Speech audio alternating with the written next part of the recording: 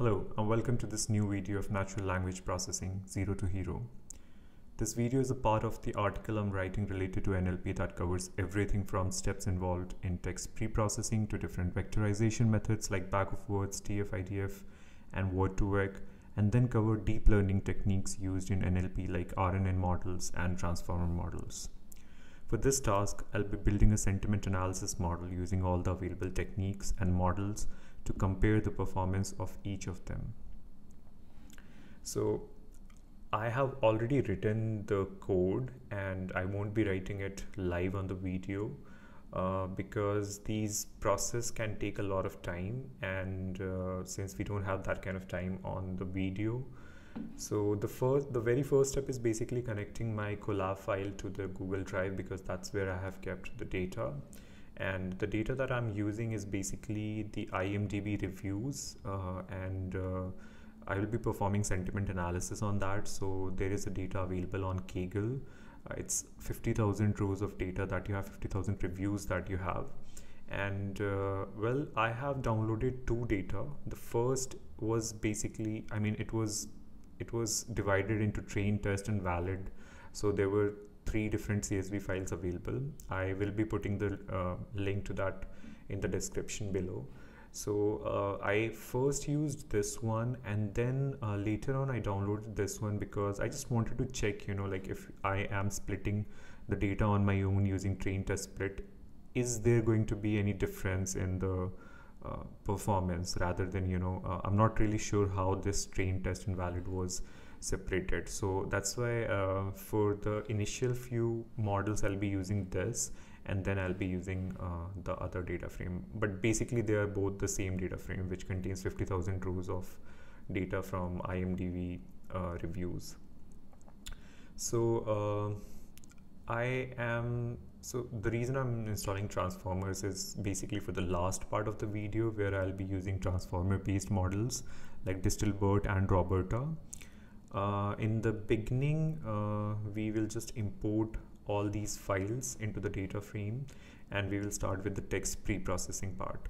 So just to give you a basic idea about text pre-processing, there are 5 major steps that are involved in text pre-processing.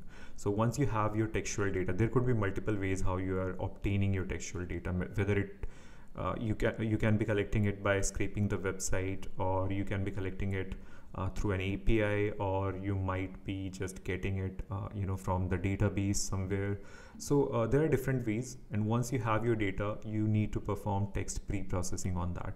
So the very first step in text pre-processing is basically removing any special characters. Like, if you're getting it from internet, there could be different type of tags, like HTML tags and all, or there could be other type of special characters that you want to remove. Once you have done that, the second most important step is basically lowering the cases. So you would want to lower the case so that you don't have any duplicates. So that would basically be the second step. And the third step is basically tokenization. So once the text has been cleaned and standardized, the next step is to split it into individual tokens or words. This is typically done using a tokenizer, which can split the text based on spaces, punctuation, and other delimiters. Then we remove the stop words. Now, stop words are common words that do not carry much meaning in the sentence, such as the, or an. Removing these stop words can reduce the dimensionality of the text data and improve the performance of downstream tasks like classification or clustering. And the last step is basically stemming or lemmatization. So this would be the final step of text pre-processing, and is typically to apply a stemming or lemmatization algorithm to reduce words to their base form. So stemming involves removing the suffixes from the words to create a stem, while lemmatization involves mapping words to their root form based on their part of speech.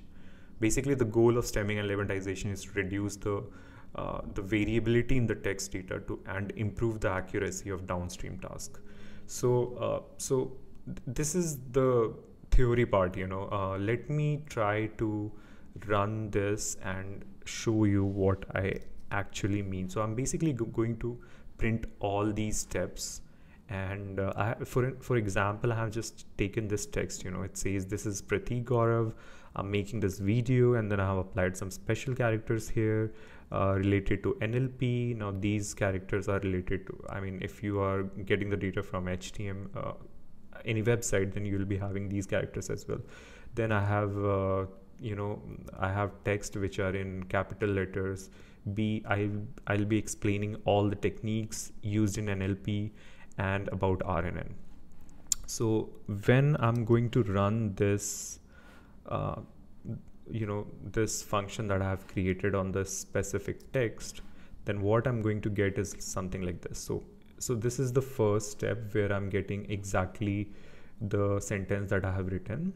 The second, okay, sorry, this is after removing the tags. So you can see that, you know, NLP had these tags which has been removed. And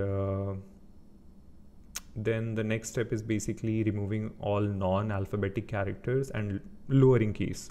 So you can see that in this particular sentence, all the words have been lowered and there are no special characters here. Then the step of tokenization. So basically we are converting the sentence into a list, and this is how it will look like. And then we are removing all the stop words. So in this, you can see this is, I am, this, you know, all these words have been removed, which doesn't really have any meaning. And in lemmatization, you would see if you see here techniques has been converted to technique. That is the base form of that. And here I have not performed stemming, rather I have performed lemmatization. And I will explain you the reason why. Lemmatization and stemming, both tasks are used to bring the words to its base form. But what stemming basically does is, you know, it's very fast, but it just remove things. Like if you talk about techniques, you know, it will make it technique, which would be fine. But for few words like historical would be converted to hister or something like that. So, you know, a lot of time it converts words to something that doesn't really have a meaning. But lemmatization, on the other hand, actually, you know, maps it to the actual word. So computationally it is a little expensive compared to stemming, but the words you get are, I mean the correct words, right? So so depending on the business problem, what is your business problem, you would want to use stemming or lemmatization. If you want to build a chat bot, or if you want to build a question answering model, then definitely you will go with lemmatization. Also, removing stop words is something that will depend on your business case. Like here I'm using NLTK library, and NLTK library basically removes all the stop words. And in the vocabulary of stop words, what NLTK library has, words like not is also a stop word. So, you know, if you want to compare two words and check the similarity, like I'm a good boy and I am not a good boy. So when you remove all the stop words, perform text pre-processing, both the words will be converted to good boy. That's it. Not will be removed. So because of that, both the words will be shown as very similar, and the cosine similarity score would be very close to 1, which is wrong, right?